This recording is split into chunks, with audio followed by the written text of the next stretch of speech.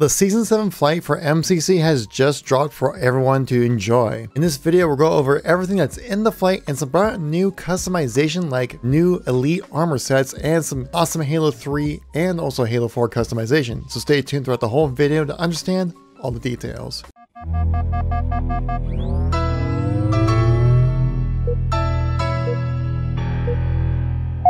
So I knew that this was coming around rather soon. I just didn't think it was going to happen today, but it actually did happen today. We got the flight for Season 7 of the MCC. So in this video, we're going to cover everything this flight has to offer. So if you guys like these news and informational kind of videos, make sure you tap that like button. Let me know you want to see some more content like this. If you want to stay up to date with everything going on with Halo as we ramp up to the release of Halo Infinite, well, make sure you tap subscribe.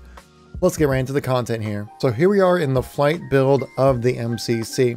The main things you will notice are definitely going to be what you can play for the social side of things. You got Halo 4, Halo 3, and CE. And for Halo 3, they brought in the maps Waterfall and Edge. They're both getting some performance increases with these maps as well. Hopefully Edge will be up to shape for when it comes to Season 7 to be released. But Edge looks to be very likely to come in with Season 7. Now I did scroll through all these and there is no custom game browser. So the custom game browser is not going to be in with this flight. I mean, they already did a test with it with the public flighting that happened a couple weeks ago. So they're still just working on that. But the one thing, there is no Season 7 available. They're still showing Season 6 as it was for the last flight. But for the customization, we have some interesting choices here. In Halo 3 especially, we got a lot of great customization for the Elites. Yes, that is my Elite right now that I have set up in this game. You have crazy new armor sets coming from Halo Online for your Elites as well. Just to kind of showcase all the different kind of armor sets here. You can see all the different kinds of shoulders you can choose from right here. Some of them are pretty crazy looking, but of course I'm sure you probably want to check out the helmets right here. This is where you'll really start noticing the difference right here, like the keyboard right here. That's a pretty cool looking helmet. The Accord, the General, the Artisan right here, the Ozan, is that how you pronounce it? The Cineskull, if that's how you pronounce it? I don't know. Looks like a weird ass Rhino or anything. And you also have the Scion as well. I'm going with the General because it's big, bulky, and looks funky, just like Elites. You also have new body pieces as well to go along with these new armor sets. On top of that, they all have entirely new armor sets for shoulders, wrists, legs, headpiece, chest, everything in between. You got it covered right now for new armor sets for the Elites, which is awesome. I really like this one. This is just super cool. All the LED kind of lighting on the armor set just looks freaking awesome. Now there really isn't much in the way of new weapon skins at all through this whole section for Halo 3. I looked through them all, but the cool new thing is you can customize your energy sword now, which is super freaking cool. And they have a ton of different options as well, so we'll kind of go through this. You have Kadun's Guard, which is kind of a gold looking color. The Evokit's Edge, if that's how you pronounce it. Kind of a clear white kind of look to it. The Dark Star has a nice purple look. The Necroplasm is probably the one I'm going to run with because green's my favorite color.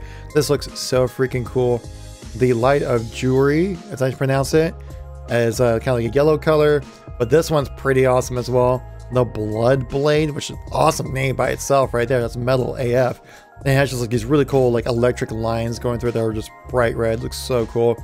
And the Lance of Suban as well, which is kind of like a pinkish kind of color on top of that. Now I'm sure many of you guys remember the Champions bundle that was placed into Halo 4 later on in its lifespan as a DLC. And it's currently not in the MCC right now, but thankfully now it has been added into the MCC flight, which looks so awesome right here. I got the Prefect armor set up, just ready to go right here.